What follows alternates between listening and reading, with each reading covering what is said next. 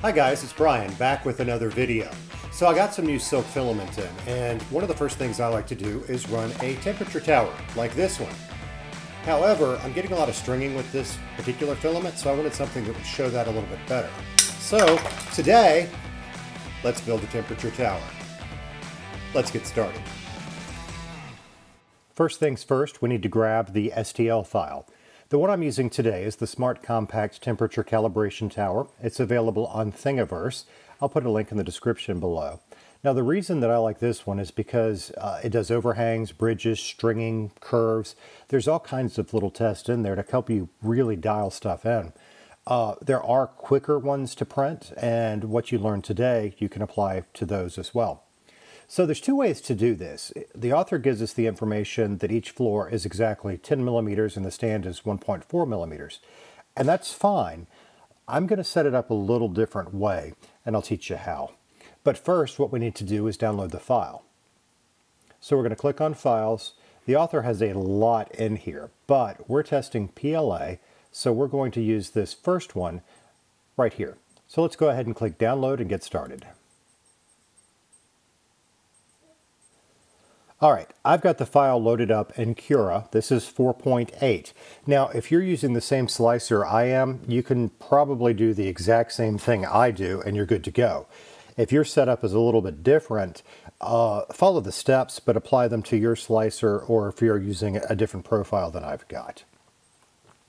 So, first things first, I'm using Silk PLA, and that's why I'm running this test.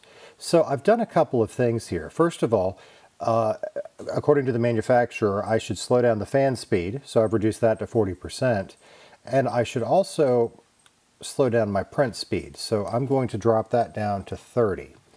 Now, if you're using regular PLA, just use your standard settings, it'll be fine. You don't have to do that step for today.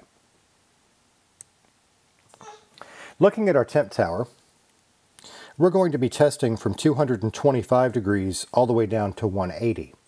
Now, when you download this STL, you've downloaded the model, and the slicer will tell your 3D printer to print it, but it doesn't know to change the temperature. That's the quote-unquote hard part, right?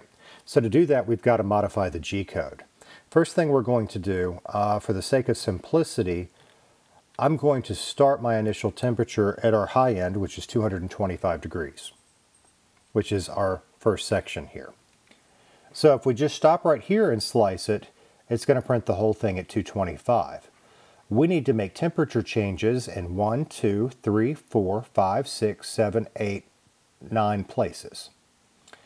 So we need to figure out where to do that. Now, like I said, you can do it by the millimeter, but I'm going to do it by the layer. First, we need to find out where those layer changes are. So I'm going to go ahead and hit slice, but we're not done yet. And we're waiting, and we're waiting, and we're waiting. Okay, let's close this out of the way. Let's go to Preview. And what that's going to do is let us look at all of our layers.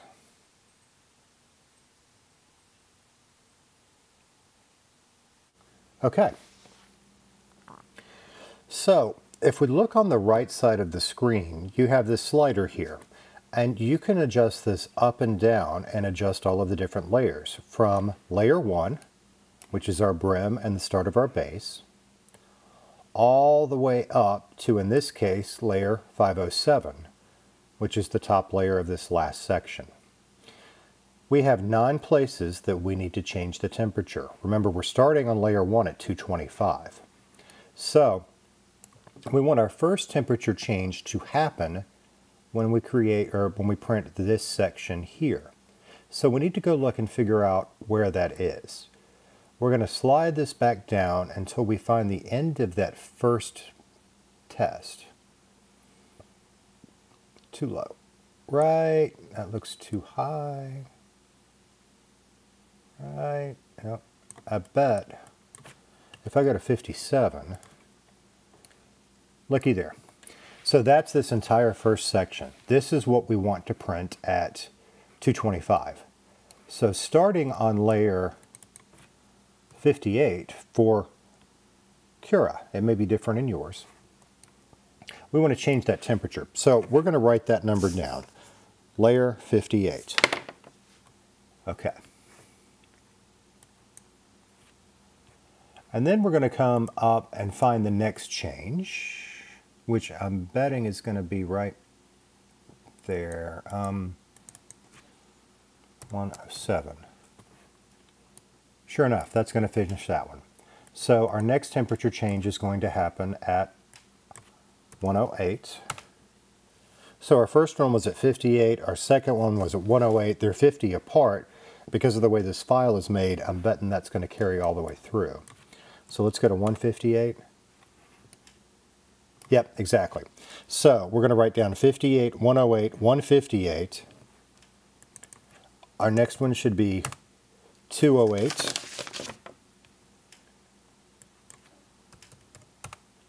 258.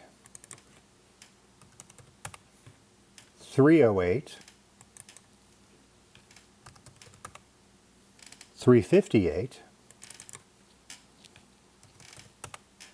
408,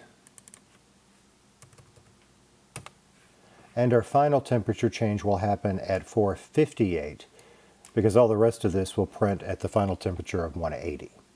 All right, so we have our 9 layers that we need to change temperature at.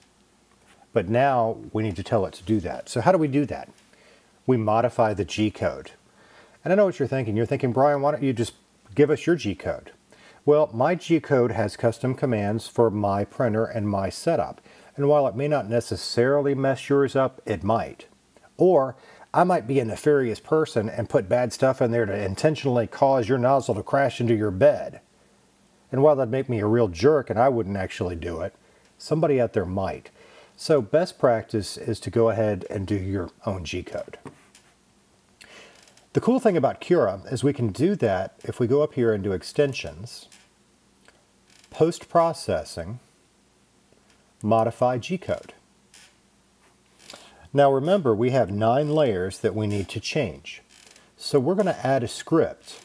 And what we want to do is we want to change at a Z height. So while there's all these other options, this is the one we want. And we need it 9 times. So I'm just going to go ahead and do it 9 times here. So that's 1, 2,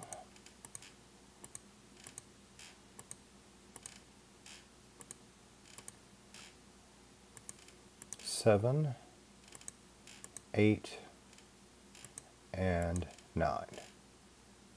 Okay, so if you recall, the author gave us information on the height in millimeters, and we could do it that way. I like doing it by layers because I think it's a little bit more accurate. So taking those layers that we wrote down, we know that our first change has to happen at layer number what? 58. And we want that temperature change to happen on layer 58 and all the other layers that come after that until we tell it otherwise. So we want to put that on target layer and subsequent layers. And then what do we want to happen at layer 58? You got all these options. But in this case, what we want to do is we want to change our extruder temperature. Now remember, we started at 225 degrees. So at layer 58, we want it to go to 220 degrees. Oh, and see, I already made my first mistake. I'm putting this in the bottom one here, and this does matter. They have to be in order. So let's just get rid of that real quick. Let's go back up here to the first one, where it should be. We're going to reinforce what I just taught you and put in our layer number there, and then we're going to put in number 58, target layer, and we want to change that extruder temperature and make that 220 degrees.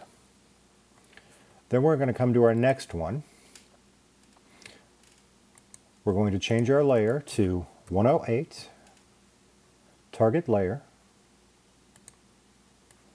and at 108 we're going to change it to 215. And we're just going to keep coming down the list with those numbers, and I'll tell you what, I'll edit in those numbers on the side of the screen here so you can see what I'm doing as I go. So now we're up to layer 158, and we're going to change this temperature to 210. Did I screw something up? Nope, we're good. All right, layer number 208, And we're going to change that temperature to 205. Layer number 258. And we're going to change that temperature to 200. Layer number 308. And we're going to change that temperature to 195. Do I need to narrate this as we go, or does everybody kind of have it? I suspect you probably have it. But I feel like I should talk because, you know, it's a video with audio, right? 185. I have messed something up somewhere, and I know this because I think I'm out of options. Alrighty, so I messed up somewhere there in the process. I've gone back through, looked at my list, and now we'll just double check. So our last change should be to 180. Moving back up the list, 185, 190, 195, 200, 205, 210, 215, and 220. Beautiful. So we have 9 scripts telling us to change the temperature 9 times. We're going to close that. And you notice we have this little tool icon down here with 9. That's showing those scripts are there. So now we need to reslice the file so that it puts all of this information together.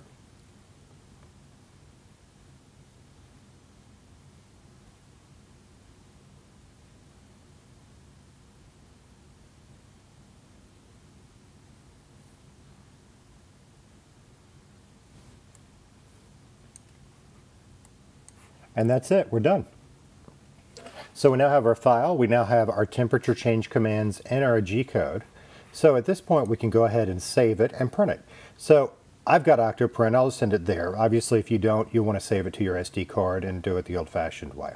But let's send it to the Ender 3v2 and print it. Now, while we're waiting on our print, let's go back into our slicer and delete out all of those custom G-codes, because you don't want those in for your next print.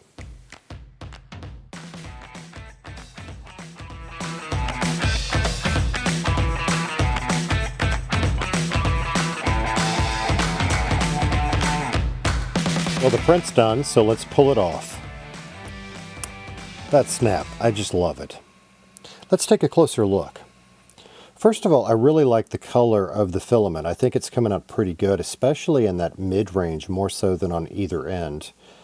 To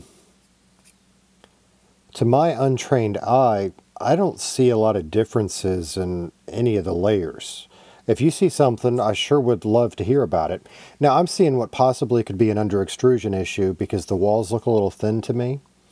All the bridges and overhangs kind of look the same. The only real thing that I see is there's a lot of fine hairs in here in the stringing test. I've got a couple of pictures I took that I think will show that better, so let's take a look at those. So what I'm seeing is stringing at every level, and again, to me that indicates probably more that I need to mess with my retraction settings, and I think I might want to look at either my E-steps or my flow. But I'm looking and I'm thinking that somewhere around that 205 to 210 is probably the best for this filament. At any rate, these are my results. There's one final test you want to do that I'm not going to right now, but you want to break it.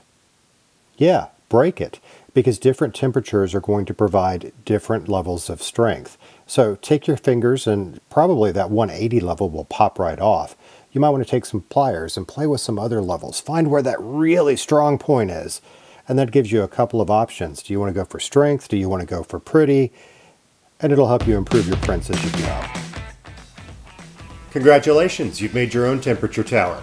Now hang on to that file, and every time you get new filament, go ahead and run one of these and see how it comes out. I hope you found today's video helpful, and if you did, I'd love it if you'd leave me a like, maybe subscribe to the channel, and hit that little bell so you get notifications when I upload new videos that might interest you. Perhaps like these that I'll throw up on either side of the screen. Thanks so much for watching.